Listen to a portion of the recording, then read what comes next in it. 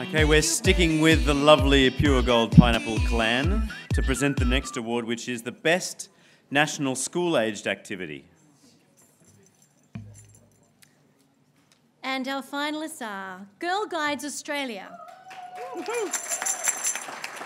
Grasshopper Soccer, NAB AFL Auskick,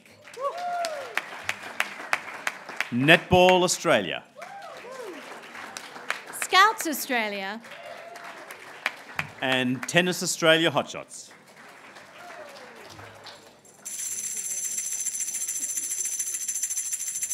And the winner is Girl Guides Australia.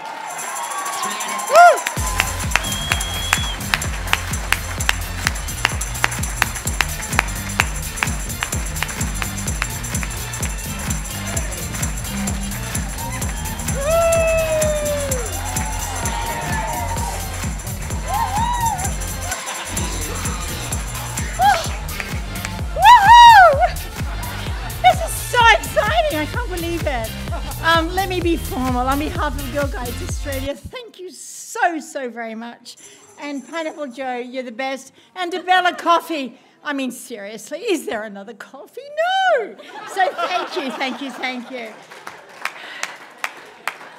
Do you know, Elise, you're just amazing, fancy putting together something like this where we all have a passion and a commitment to help little girls, to help little boys, to help young people grow up to be strong and resilient and confident, and listen to what we do in this room together.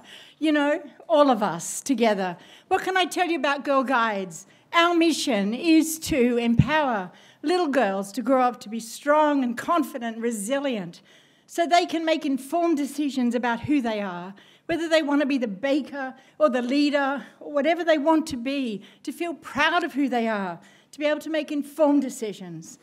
We have a badge system. What is that? That means we get them to challenge themselves, not about competing with others, but to have a go. If you fail, learn the lesson and move on, because there's lots of things that we can do. I could tell you a million things. Do you know this weekend we have Voices Against Violence program happening? We are piloting. I'm the Australian sponsor. And so we have a pilot program. It's from our world stage of World Guides, World Association of Girl Guides, and it's funded by Zonta, developed with United Nations. And we are in the non-pointy end, the awareness end.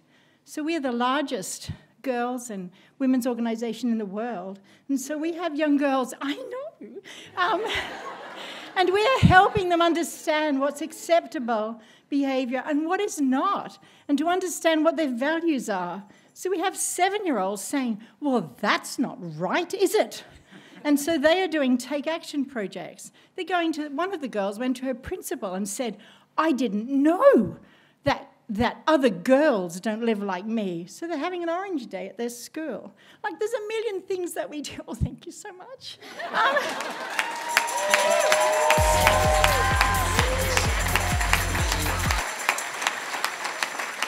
We are volunteer-led and volunteer-owned. I have my own business, but I am the very proud State Commissioner of Girl Guides Queensland, which means I chair the Girl Guides Queensland board, which means I'm a director on the Australian board. Who wouldn't want to be part of an organisation that helps little girls grow up to know who they are and to have a sense of being and to know how to say yes and no? Thank you so much.